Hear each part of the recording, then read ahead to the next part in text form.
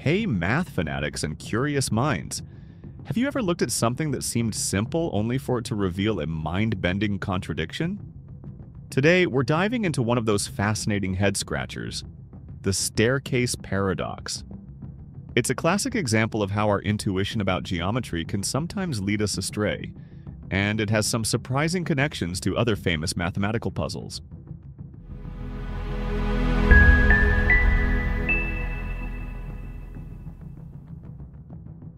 Imagine you're at the bottom left corner of a perfect unit square, and you want to reach the top right corner. The shortest path, as Pythagoras famously taught us, is the diagonal straight line. If the sides of the square are each 1 unit long, then by the Pythagorean theorem, the length of this diagonal is square root of 1 square plus 1 square, which is equal to square root of 2, which is approximately 1.414 units. Simple, right? Now, let's try a different approach. Instead of a direct diagonal, let's build a staircase. We'll take small steps, alternating between moving horizontally and vertically. Imagine taking 1 unit right and then 1 unit up. The total path length is 1 plus 1 equals 2 units. What if we divide each of those large steps in half? We go 0.5 units right, 0.5 units up, 0.5 units right, and 0.5 units up. The total path length is still 2 units. Let's keep dividing these steps. Imagine taking thousands, millions, even an infinite number of tiny horizontal and vertical segments. Each time, the staircase gets smoother, looking more and more like the diagonal line. Our intuition screams, this staircase must converge to the diagonal, and its length must converge to square root of 2. But here's the kicker. No matter how many steps you take, no matter how small each individual segment becomes, the total length of the staircase always remains 2 units. You're always covering the full horizontal distance of 1 unit and the full vertical distance of 1 unit. This is the staircase paradox. The sequence of staircase curves converges pointwise to the diagonal, meaning every point on the diagonal is approached by points on the staircases. But the sequence of their lengths does not converge to the length of the diagonal. The staircase paradox isn't just about straight lines. It has a famous cousin involving circles and the mystical number pi. Recall that the circumference of a circle is 2 pi r.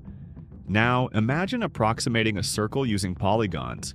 If you inscribe a square inside a circle, its perimeter will be less than the circle's circumference. As you increase the number of sides of the inscribed polygon, octagon, 16gon, 32gon, and so on, the polygon's perimeter gets closer and closer to the circle's circumference. This is how ancient mathematicians like Archimedes approximated pi. However, there's another way to approximate a circle, using a staircase or sawtooth pattern. Imagine drawing a square around a circle, then replacing each straight side with a series of tiny horizontal and vertical steps that roughly follow the curve of the circle. Just like our diagonal example, as you make these steps infinitesimally small, the jagged perimeter seems to visually converge to the circle. Yet, if each step always covers a horizontal and vertical segment that, when summed up, perfectly matches the width and height of the bounding box of that segment of the circle, the total perimeter will not converge to 2 pi r. Instead, it might converge to the perimeter of the bounding square, 4 times 2r equals 8r, or some other value, depending on how you construct this staircase. This is because the tiny horizontal and vertical segments don't lie on the curve of the circle, and their inclines don't converge to the slope of the curve. So, what's going on here? Is math broken? Not at all. The key lies in the concept of convergence and what we're actually measuring. The staircase paradox highlights a crucial distinction in mathematics. We often assume that if a sequence of shapes converges to a limit shape, then properties like their length or area will also converge.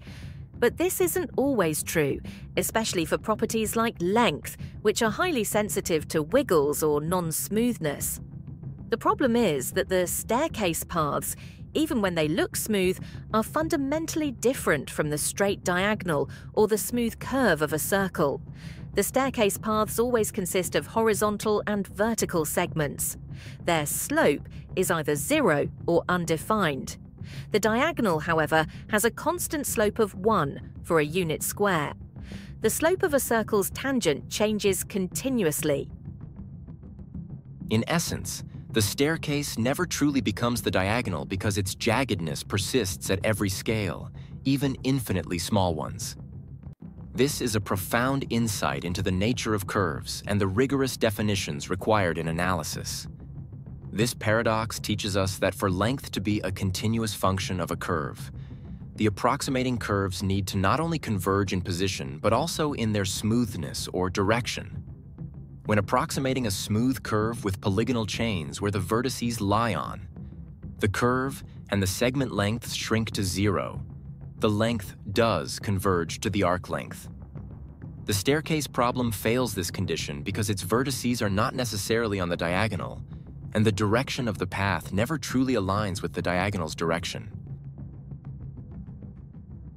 The staircase paradox isn't alone in challenging our geometric intuition. In taxicab geometry, also known as Manhattan distance or L1 norm, the distance between 2 points isn't measured as a straight line but as the sum of the absolute differences of their coordinates. Think of a city grid. A taxi can only travel along streets, not cut diagonally through buildings. In this geometry, the diagonal distance from 0, 0 to 1, 1 is indeed 1 plus 1 equals 2. So, in taxicab geometry, the staircase path is the shortest path, and its length is the same as the diagonal length. This is precisely why the staircase paradox doesn't exist in taxicab geometry. The rules of movement are different. It highlights how the definition of distance fundamentally impacts our geometric understanding. Perhaps one of the most famous analogous paradoxes is the coastline paradox, popularized by the legendary mathematician Benoit Mandelbrot, the father of fractals. This paradox observes that the length of a coastline isn't well defined. Imagine trying to measure the coastline of Great Britain. If you use a long ruler, you'll get a certain length. But if you use a shorter ruler, you can measure more of the small coves, inlets, and irregularities, and the measured length will increase. As you use infinitesimally smaller and smaller measuring units, the length of the coastline appears to increase without limit. This is because coastlines are often fractals, exhibiting self-similarity at different scales. They have a fractal dimension greater than their topological dimension, which is 1 for a line. The core similarity to the staircase paradox is the idea that increasing resolution doesn't lead to convergence to a fixed length, but rather an ever-increasing measurement due to persistent complexity at smaller scales. In the staircase paradox, the jaggedness never smooths out in terms of length. In the coastline paradox, the wiggliness never disappears. These paradoxes aren't flaws in mathematics, but rather powerful illustrations of its depth and the need for rigor. Our everyday intuition, forged in a world of smooth, ideal shapes, can sometimes falter when we delve into the infinite or highly irregular. These examples are vital for teaching fundamental concepts in real analysis and topology. They underscore why precise definitions of continuity, convergence, and measurement are so critical. Without them, our mathematical tools would lead to contradictions.